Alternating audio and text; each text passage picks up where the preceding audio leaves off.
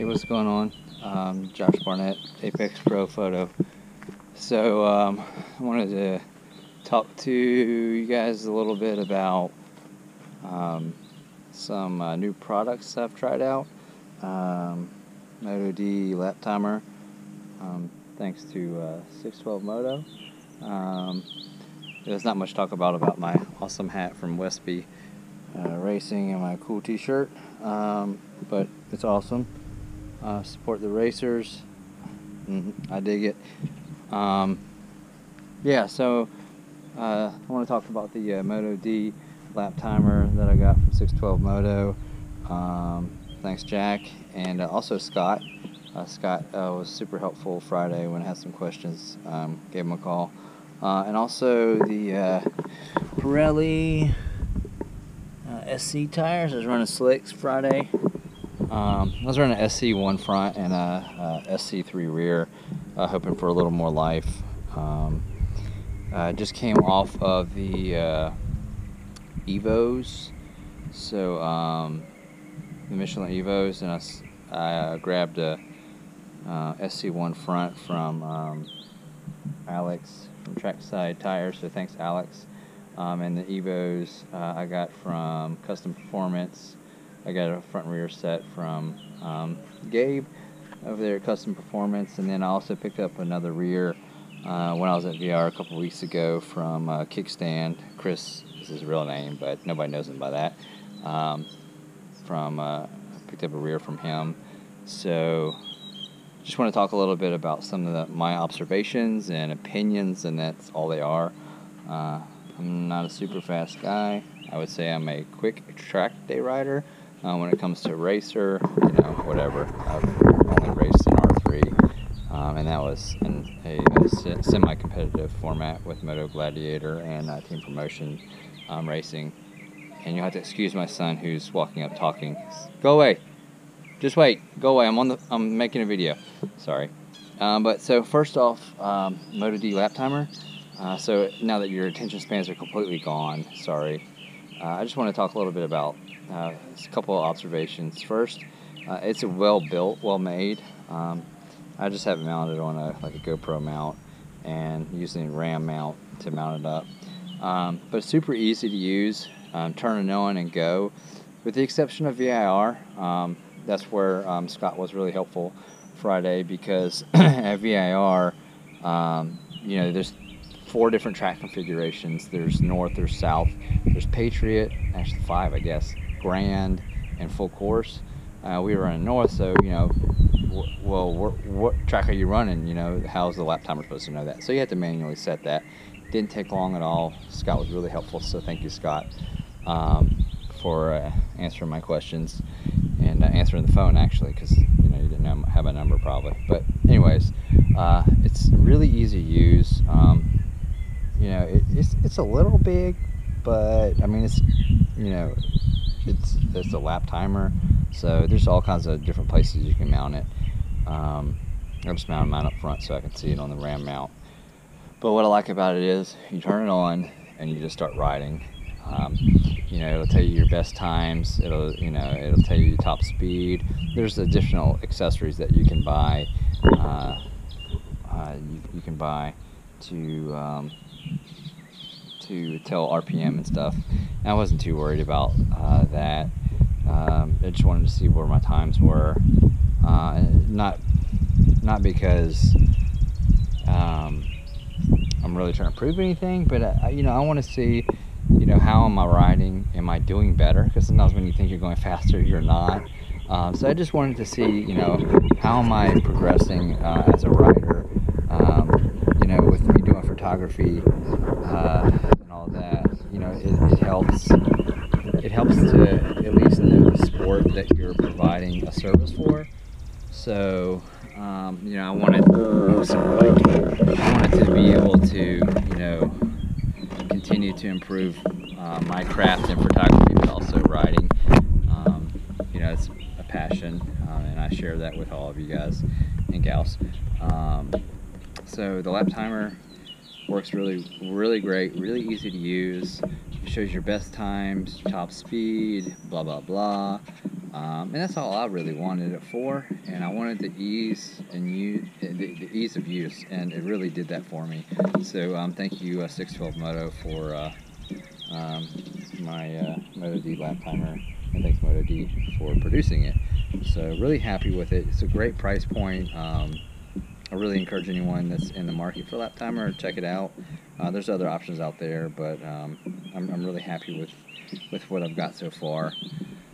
Moving on to tires, I went from pretty much being, so I bought the SC10, I rode it with stock tires for a little while on the track just to get the feel for it.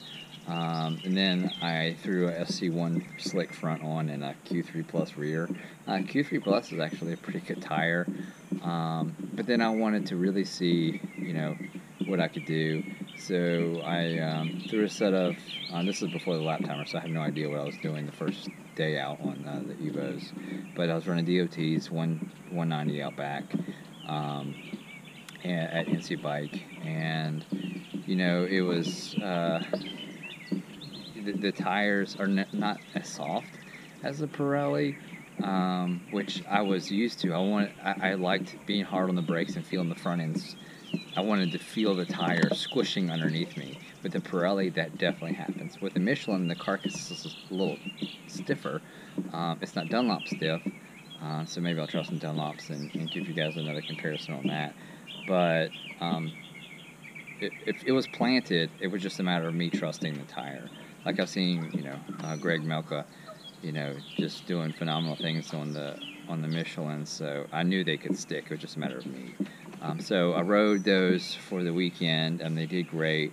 The front tire, I did not buy a new one because it was still sticking, and the rear was still sticking, but I was just being cautious, I guess. So I rode them at NC Bike. They did great.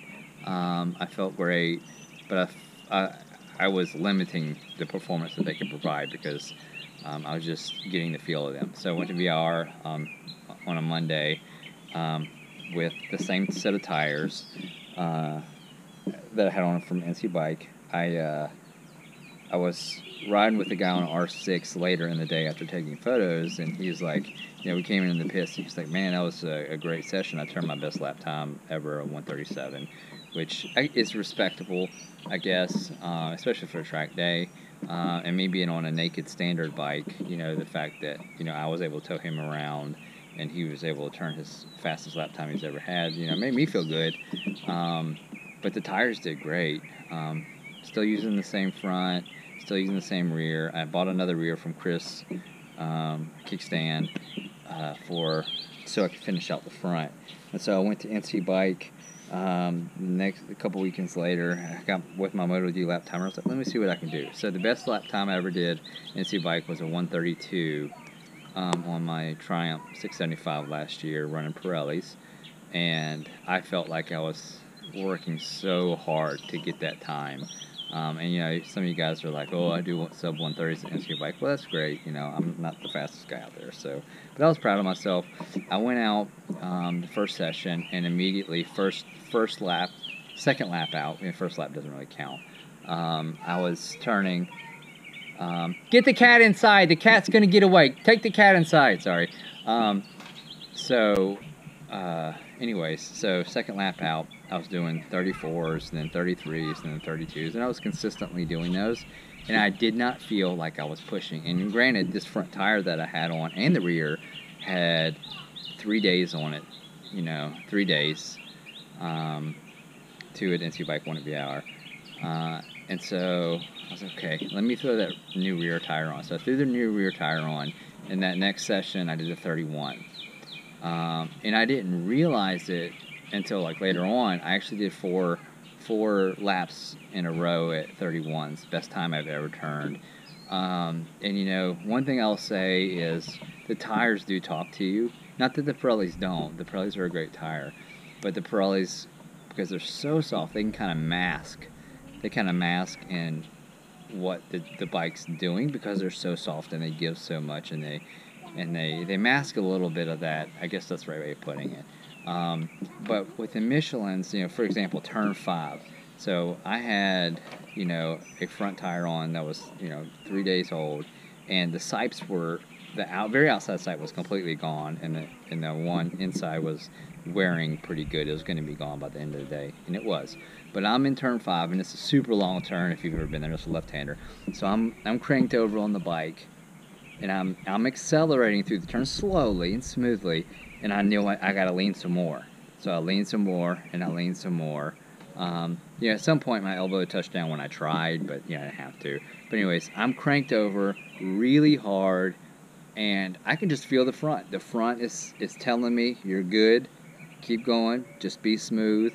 And I can feel it. I can feel the front sticking, and that is a great feeling to have, because you never want the front not to be sticking. Not fun unless you like sliding the bike around.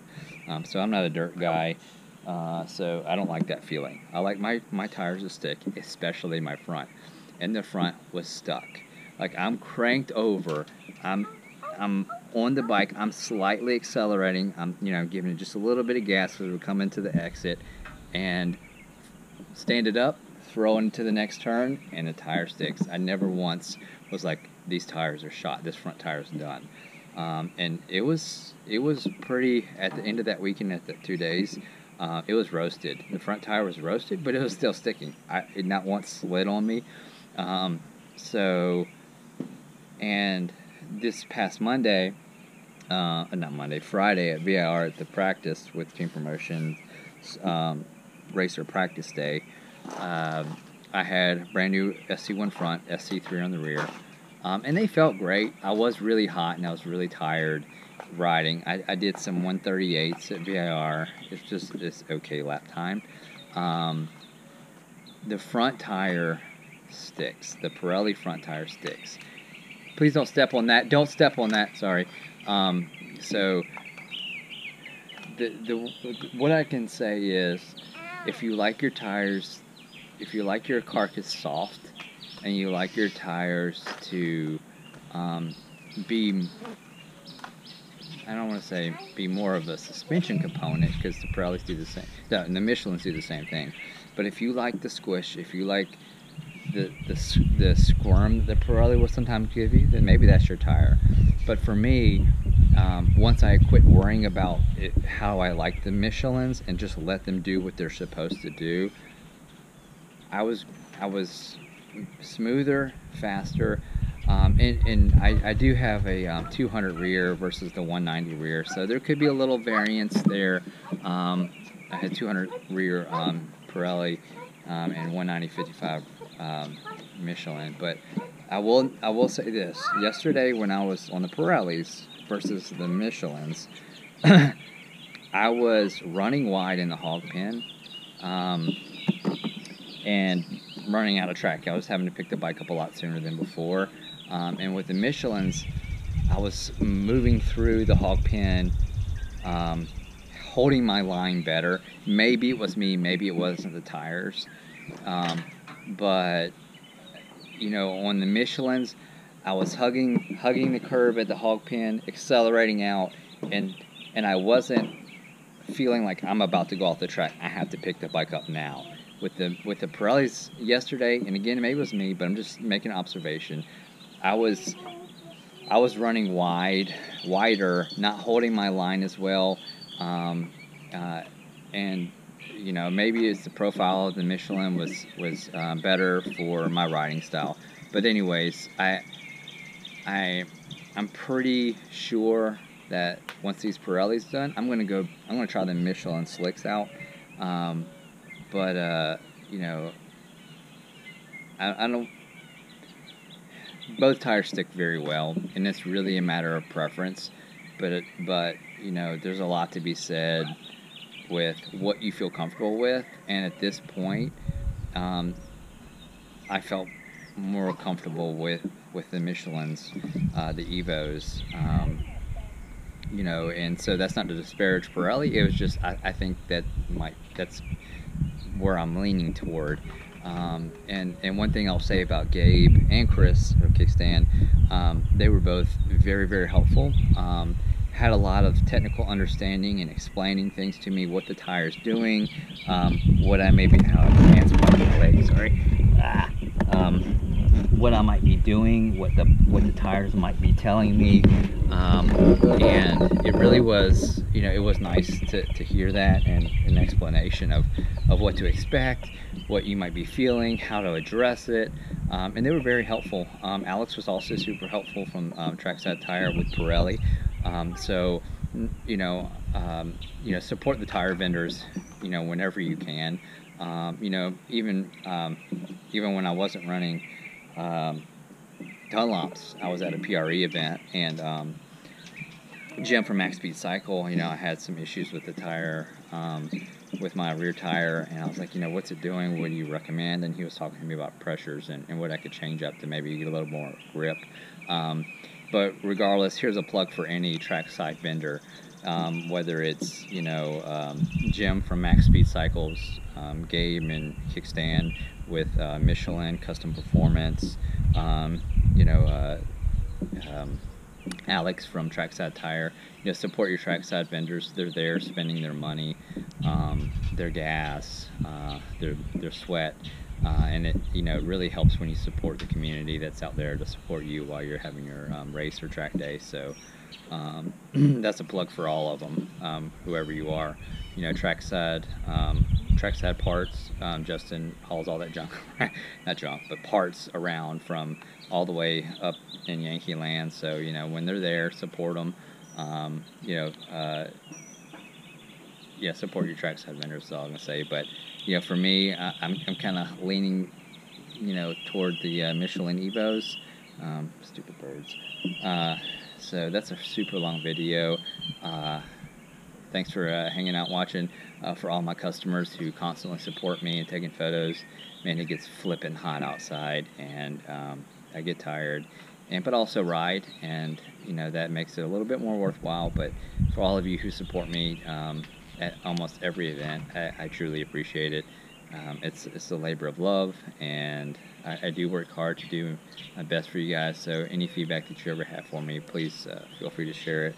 But you know, thanks for checking out the video. It's probably way longer than it should be, but thanks. Check us out, Apex Pro Photo.